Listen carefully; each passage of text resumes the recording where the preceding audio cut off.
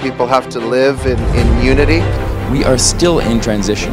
Civil society has been decimated. Of course, we rely on media. And I think the government has not done enough. The international community has failed to respond. No place in the world is perfect.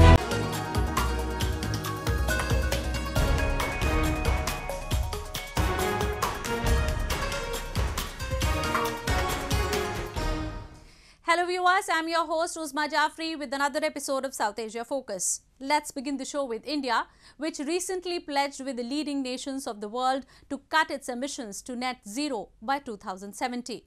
Indian Prime Minister Narendra Modi is one of the more than 120 leaders to have gathered in Glasgow for the COP26 summit. He also visited Rome for the G20 summit on climate change. Climate change is a global concern which enforces the world powers to join hands and work towards reducing the emissions. In Glasgow, the leaders of some of the world's biggest economies and emitters took to the stage to announce pledge and call for further action during the United Nations COP26 Climate Summit. Many leaders announced commitments to cap emissions from oil and gas production and boost to climate financing until 2025. Indian Prime Minister Narendra Modi announced 5 goals for his country, including a target of reaching net zero emissions by 2070, 2 decades later than what scientists say is needed to avoid the worst effects of climate change. पहला, भारत 2030 तक अपनी non fossil energy capacity को 500 gigawatt तक पहुंचाएगा। दूसरा, भारत 2030 तक अपनी 50% energy requirements renewable energy से पूरी करेगा। तीसरा, भारत अब से लेकर 2030 तक के कुल प्रोजेक्टेड कार्बन एमिशन में 1 बिलियन टन की कमी करेगा। चौथा, 2030 तक भारत अपनी अर्थव्यवस्था की कार्बन इंटेंसिटी को 45% से भी कम करेगा। और पांचवा, वर्ष 2070 तक भारत नेट जीरो का लक्ष्य हासिल करेगा। ये पंचामृत क्लाइमेट एक्शन में भारत का एक अभूतपूर्व योगदान होंगे। Scientists say the world needs to have global emissions by 2030 and reach net zero by 2050 to avoid the worst impacts of climate change.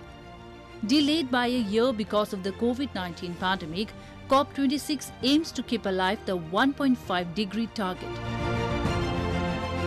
First of all, we have to give strong commitments to reduce emissions by 2030. Net zero by 2050 is good, but it's not enough. We need real action during this decade now. For Europe, this minus 55% at least implemented and delivered. Second, we need to agree to a robust framework of rules, for example, to make global carbon markets a reality. Put a price on carbon. Nature cannot pay that price anymore. Number 3, we must mobilize climate finance for supporting vulnerable countries to adapt and leapfrog to clean growth. UN Secretary General Antonio Guterres told world leaders the humanity was digging its own grave with an addition to fossil fuels. He said greater ambition and action was needed to keep the goal of holding average temperature rises to 1.5 degrees Celsius, a level scientists say would avoid the most destructive consequences of global warming. The science is clear. We know what to do. First, we must keep the goal of 1.5 degrees Celsius alive. This requires greater ambition on mitigation and the immediate concrete action to reduce global emissions by 45% by 2030. G20 countries have a particular responsibility as they represent around 80% of emissions. Indian Prime Minister Narendra Modi met several world leaders on the sidelines of the COP26 summit and discussed the ways to fight the global challenges. Modi and his British counterpart Boris Johnson co-chaired the launch of a fund to help small islands developing states build infrastructure to counter the effects of climate change. The initiative aims to provide funds to create disaster-resilient infrastructure in island nations vulnerable to rising sea levels and natural disasters worsened by global warming, such as Fiji, Jamaica and Mauritius, whose leaders also attended the launch. Securing money for poorer nations to help them cut emissions and adapt to the effects of climate change is one of the hot topics at the UN climate talks. Developed countries confirmed they had failed to meet a pledge made in 2009 to provide $100 billion a year in climate finance by 2020. Instead, it would arrive in 2023. COP26 summit was followed by G20 summit in Rome, where the leaders from G20 nations shared a stage to fight against climate change. The world is now aware about severity of the environmental changes, which can be fought together. Moving on. The young women in Afghanistan are feeling insecure about their future since the takeover by the Taliban. The hardliner Taliban wants women to stay under at home and have restricted them to not work and get educated in schools. However, women here are desperate to get back to their classes and work. We have this report.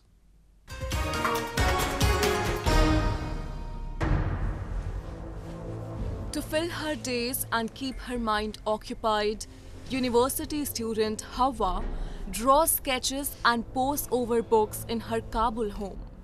Like hundreds of thousands of other Afghan girls and young women, the 20-year-old Russian literature undergraduate has not been allowed to return to her studies since the Taliban seized power in mid-August. And like many of her peers, she is feeling a mixture of frustration and anger that her aspirations to study and work are being thwarted. در صورت که طالبان اینجا باشن مثلا با آینده امیدوار نیستم چون که اینا که اصلا فعال نمیمانن کسی را که دخترها را که برن تحصیل کنن ما که پانتون میخوانیم و در پولیش وظیفه داشتیم کمک به خانواده خود میکردیم از ما خوبی از چیز ساخته نمیشه چون که میگن که شما تحصیل تا 20 سال کردین اصلا نیست. The hardline Islamist Taliban movement, which stormed to power earlier this year after ousting the Western-backed government, has allowed all boys and younger girls back to class, but has not let older girls attend secondary school. Most public universities are not functioning at all or only partially. Officials have tried to assure Afghans and foreign donors that people's rights will be honored, including allowing girls to go to school and women to study and work, once details on how to do so in accordance with Islamic law are thrashed out. They have also blamed the international community for cutting off aid, making it harder to fund the reopening of schools and universities for all. Across town, 17-year-old Seher is also stuck at home. She wants to become an engineer, but for now at least, has to learn at home as best she can.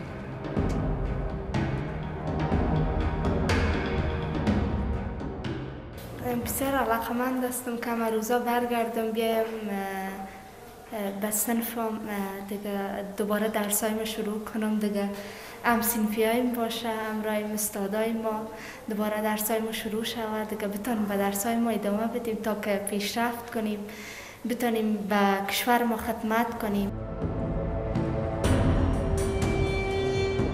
More than 3 months into their rule, that has not happened, and some are skeptical of a group that, when it was last in power from 1996 to 2001, banned all girls from school and women from paid employment. Fewer than 40% of Afghan girls attended secondary school in 2018, even though it was allowed then, according to the most recent figures from UNESCO. Much of the country remains deeply conservative despite 20 years of Western-backed rule and billions of dollars in foreign aid aimed partly at promoting equality and civil rights. But in urban centers in particular, girls and women have enjoyed greater freedom since 2001 and they are reluctant to let them go. Actually, we are working on a very comprehensive mechanism to restart and reopen girls' schools and girls' madrasas and university, so all these things. With each passing day, Afghanistan as a whole dips deeper into poverty. With economic assets frozen and little diplomatic recognition from the outside world, the UN estimates that 97% of the 38 million will plunge into destruction by mid-2022 without urgent action from the outside world. And needless to say, it is almost always the women and girls who will suffer the haunting repercussions.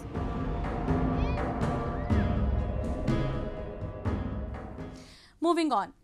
Illegally occupied Gilgit-Baltistan has been grappling with inflation for long. The cost of almost all items has touched a new high. People are struggling to fulfill their basic needs with the income they earn through their menial jobs. Protests have been going on for a long time across the cities of Gilgit-Baltistan. Having reached saturation, people are not ready to call it a day this time. Have a look.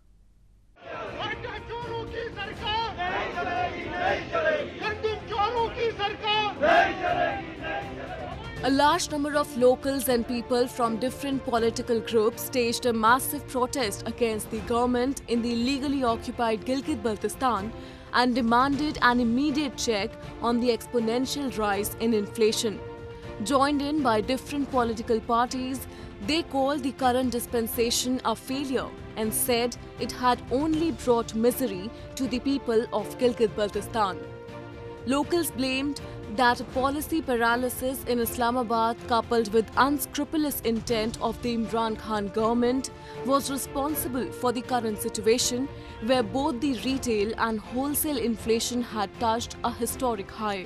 Opposition leaders, including the former CM of Gilgit-Baltistan, lamented what he said was an unfolding crisis where every single resident of Gilgit-Baltistan was staring at a state-manufactured catastrophe. तुमने अमीरों को गरीब कर दिया, गरीबों को गरीब तर कर दिया। लोग रोटी के लिए हाथ फैलाने पे मजबूर हैं। अस्पतालों के बाहर लोगों की लाइनें लगी हैं।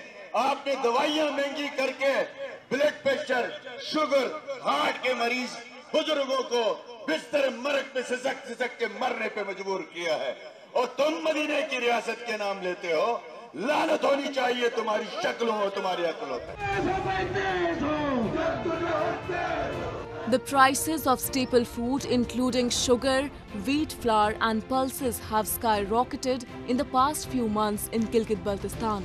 Domestic budgets have been severely hit due to sharp rise in the fuel, food and transportation costs. People say they are barely making their ends meet.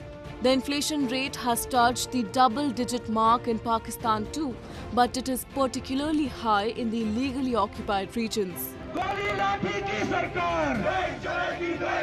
महंगाई से सिर्फ पीपल्स पार्टी वाले मुतासिर नहीं हुए, बल्कि सारा एरिया गिलगित बल्तिस्तान मुतासिर हुआ है। अगरचे पूरा पाकिस्तान मुतासिर हुआ है, लेकिन पाकिस्तान में चीजें बंद की है, कारखाने हैं। गिलगित बल्तिस्तान में वो चीजें आने तक हमें उनका किराया देना पड़ता है। 10 जगह मुनाफाखोरी के बाद पब्लिक के हाथ में वो चीजें लगती हैं। इमरान खान और उसकी हुकूमत ने गरीबों का जीना दोवर किया है। गरीबों के नाम से ये हुकूमत हासिल किया गया था, लेकिन गरीब इनके ज़माने में 2-2.5-3 सालों में गरीब गरीब होता गया है, अमीर अमीर होता गया। While Pakistan has been witnessing economic challenges owing to its incompetent policies, the Gilgit-Baltistan region, which is already marginalized, has borne the major brunt of high inflation. Experts say the economic decline being faced by Pakistan due to its own faults is being compensated by its illegally occupied territories of GB and POK. And this sudden escalation in the prices could be one aspect of the design. The employment opportunities are diminishing in Gilgit-Baltistan and the price index has gone up. This comes as a major blow to the people of the region whose lives were already battered by a systematic discrimination being meted upon them by occupier Islamabad.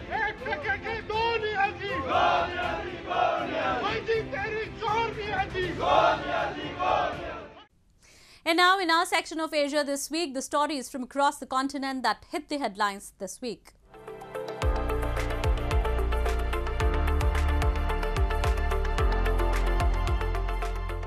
Thailand has become one of the first destinations in Asia to open up to tourists to rescue its battered economy, while the country is still averaging around 10,000 new COVID-19 infections a day. It began with the Phuket Sandbox back in July, a bold experiment to allow unvaccinated tourists without quarantine. After a successful trial at the island which brought in revenue and saw no spike in infections from abroad, the scheme was extended to neighboring resorts. Now from November 1, the whole country is being opened up to travelers who meet basic conditions. Vaccinated travelers from countries not on the list can also visit, but much like the original Sandbox, they have to spend first week in Bangkok or one of 16 other designated tourist areas before being allowed further afield. Officials believe this move has a greater bearing on people's livelihood.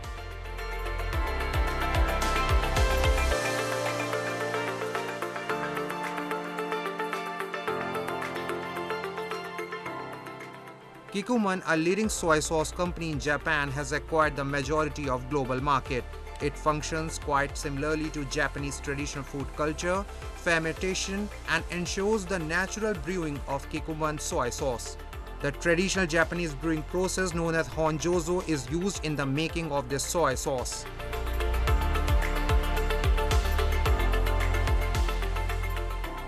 Kikkoman soy sauce is honjozo soy sauce, which means naturally brewed soy sauce.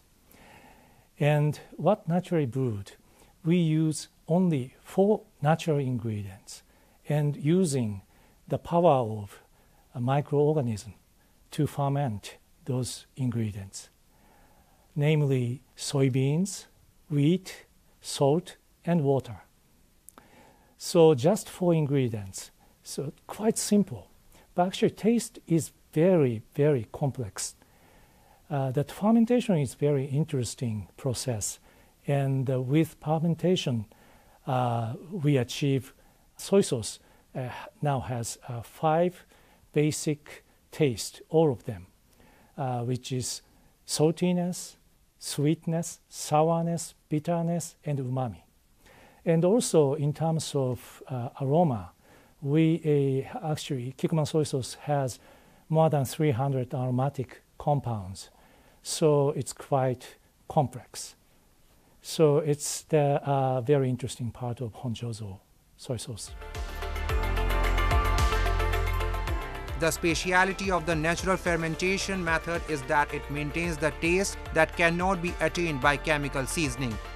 Soy sauce is majorly used in Japanese traditional cuisine. Kikkoman's natural fermentation soy sauce makes the food more delicious.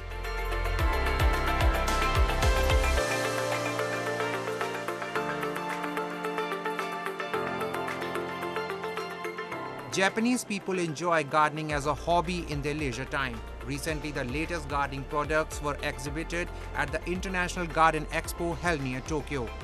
This year's expo featured tools used in gardening, ideal products to beautify your garden, and various eco-friendly products. This is the dome house that can be installed in the garden, enabling owners to create their own spatial place.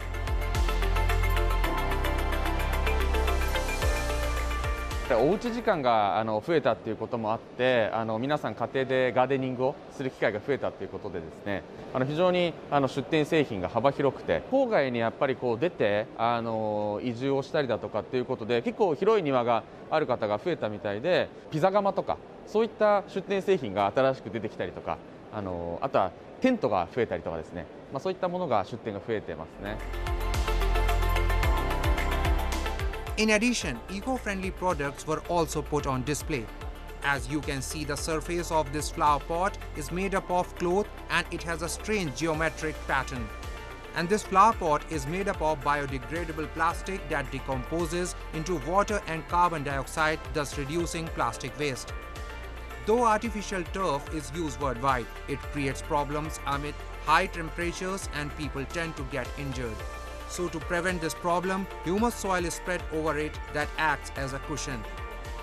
With people opting for new activities in their leisure time, the gardening industry is aiming high to draw customers with multiple range of products.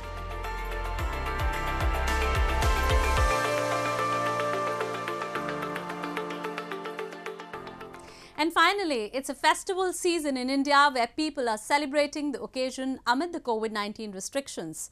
Diwali, the festival of lights, was celebrated with great pomp and gaiety. Let's take a look how the people celebrated the festivals with shopping, lights and prayers. Fireworks adorn the sky during Diwali, the auspicious festival of lights. Diwali commemorates the homecoming of Hindu Lord Ram to Ayodhya in northern India after his victory over Ravan, the powerful demon king of Lanka. The festival preparations and rituals typically extend over a 5-day period, but the night of Diwali corresponds to a new moon night of the Hindu lunisolar month Kartik. According to the Hindu mythology, it is also celebrated in honor of Lakshmi, the Hindu goddess of wealth and prosperity.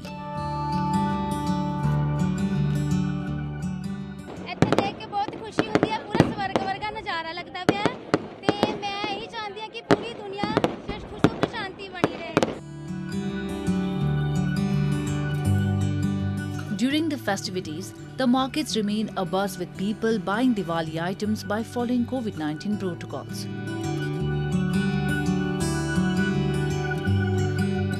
People decorate their homes with lights, earthen lamps and candles. People believe that goddess Lakshmi enters those homes on Diwali which are clean and brightly lit with earthen lamps. Also, as a goodwill gesture, people exchange gifts, sweets and visit their friends and relatives.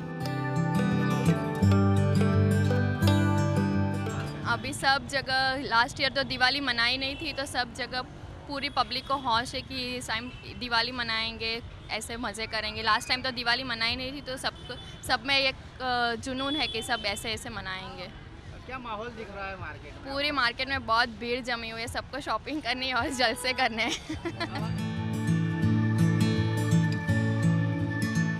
To mark the festivities, a Kamra hut or a craft village was inaugurated in Bhubaneswar city to showcase the handicrafts and decorative items. A Kamra hut provides a platform to local artisans and weavers to directly sell their products. Visitors can also witness the live demonstration of these products produced by the artisans. I've come here today to see the different artwork, different culture of Odisha. So I've come here and I have bought diyas for Diwali. Entire India is bathed in the soft glow of light and warmth emanating from every household, making it a true wondrous sight to behold. Diwali is not only significant because of its massive popularity and brilliant displays of fireworks, but also because it symbolizes the victory of light over darkness and of knowledge over ignorance. With that, we come to the end of this week's episode. See you next week. Goodbye and take care.